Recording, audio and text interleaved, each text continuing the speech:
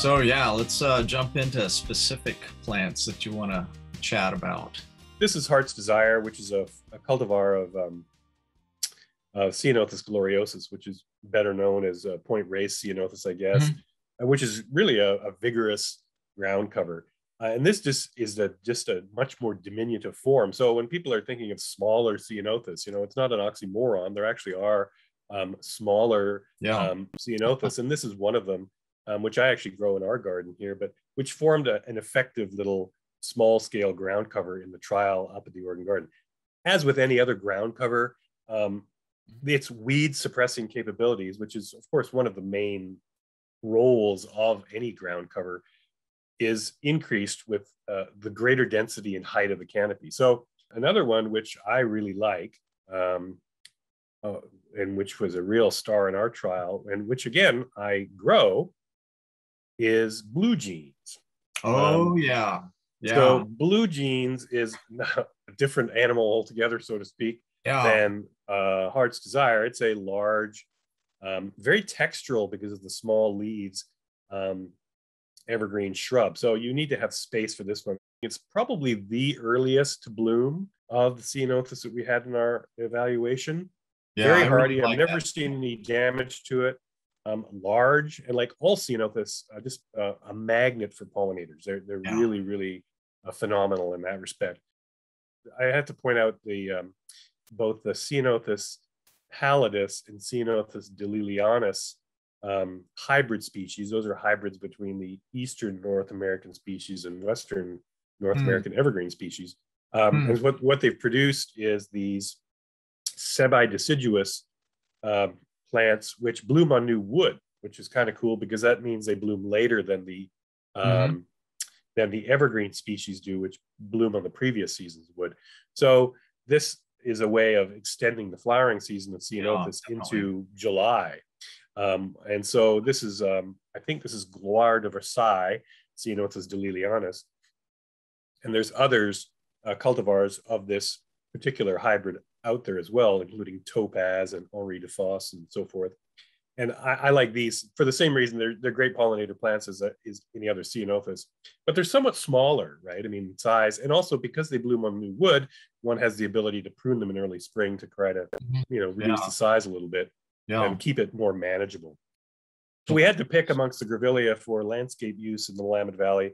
Of course, this one, Grevillea victoriae, would rise quickly to the surface. It's a great winter blooming. Actually, the bloom period probably for a hardy shrub is amongst the longest you could find. These plants will bloom from, say, December through April without stopping, really. So this shows I think this is a photo taken actually in April of last year.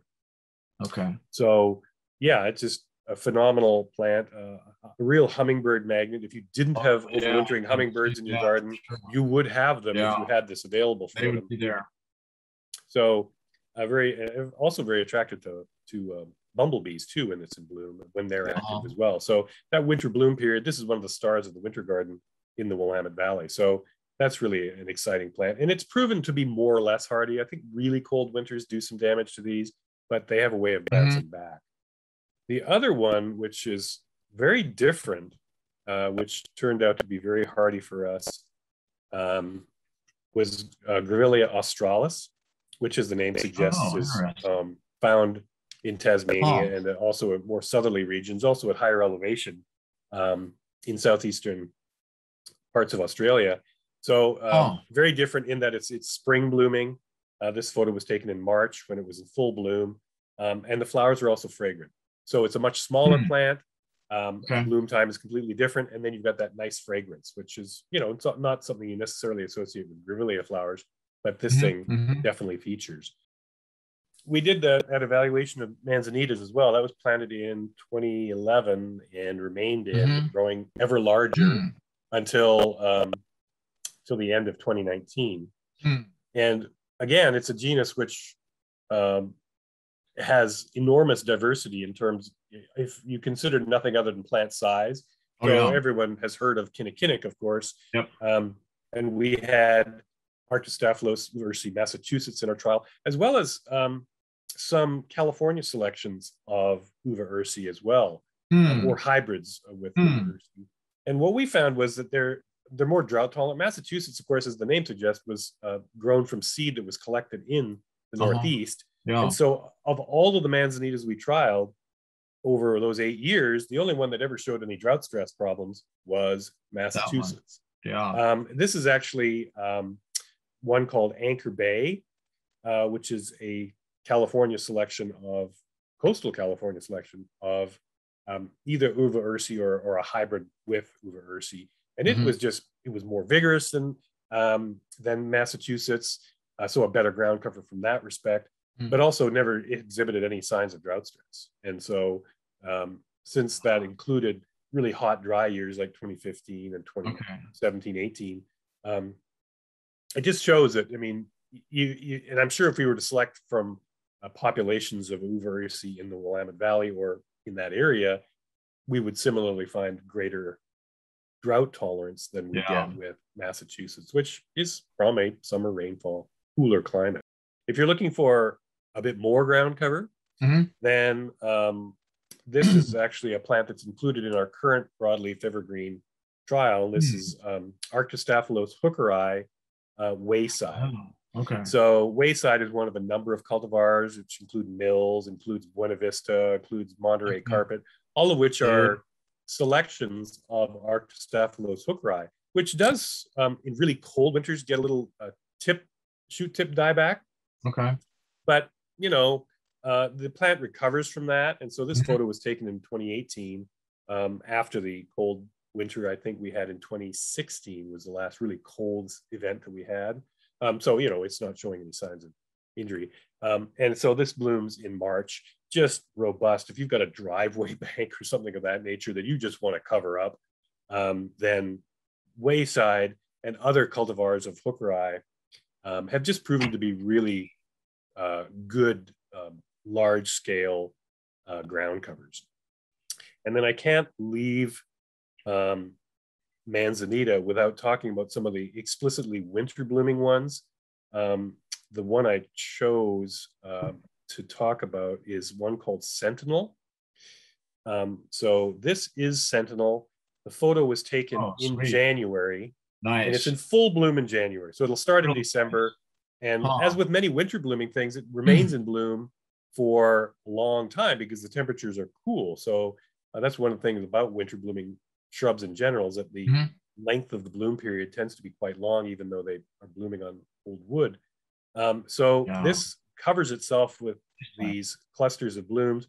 Hummingbirds can't get enough of this thing in the dead of winter, as do pollinators that happen to get out on a warmer day. You know, once you get to 55, 60 degrees, you see pollinator activity in the Willamette Valley. So anyway, this was just a great cultivar, nice habit, and just enough of the bark and other parts of the canopy revealed themselves over time. So it became a really attractive specimen year round with the added benefit of that winter bloom.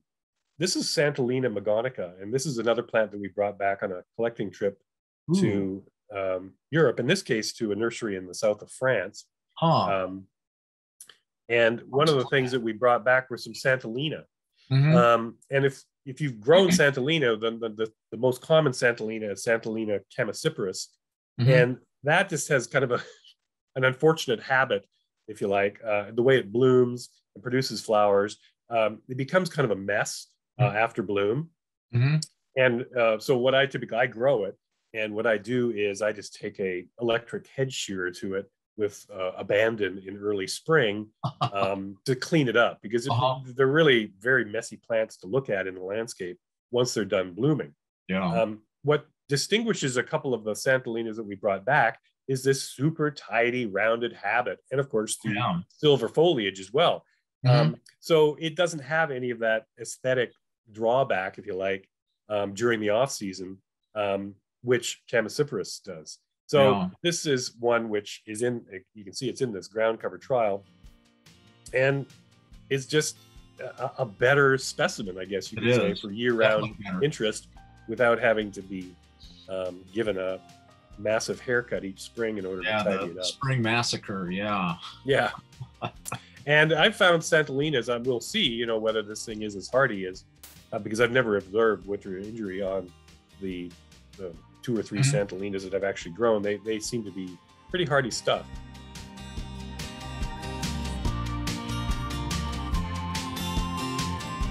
Pacific plant people. Pacific region industry leaders offer advice you can use right now in your own garden.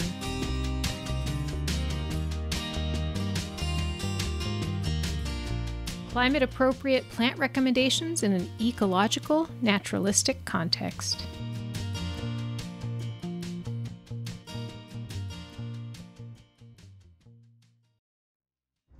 Thank you for watching. Please subscribe, like, and share our videos.